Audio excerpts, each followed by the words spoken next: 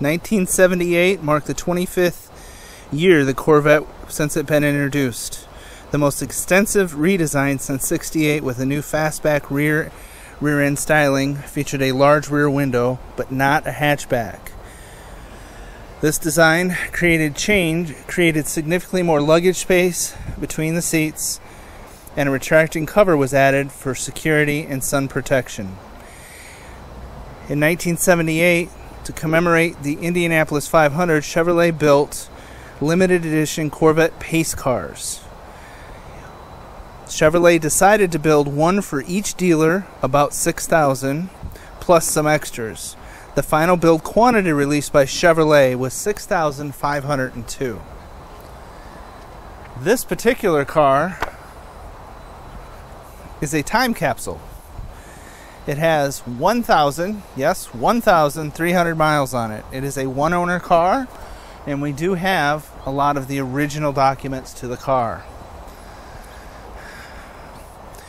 Most people don't realize the Pace Car stickers that you're used to seeing actually did not come on the car. It was a dealer installed item.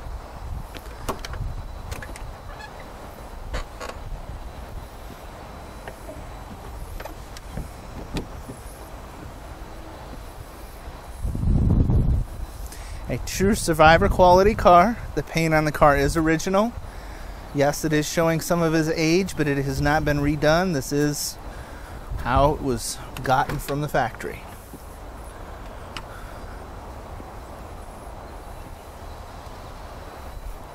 Wearing mirrored T-tops and that beautiful silver interior that is in great shape.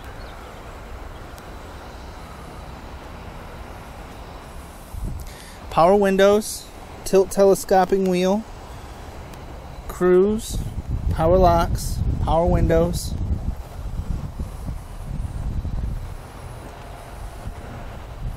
A truly iconic car. Cubic inch Chevrolet engine. Like most Corvettes, we were dealing with some gas issues during the 70s, and the car has 185 horsepower.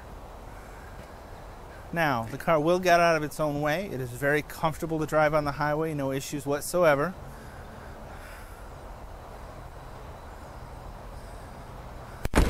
But she's definitely not going to scare you with her speed. She's a beautiful car, a lot of fun to drive, great for shows. And a car like this with such low mileage, there's a lot of fun things you could do with the National Corvette Restoration Society, Survivor Class car, that kind of thing, to really help not only with value, but to have a lot of fun.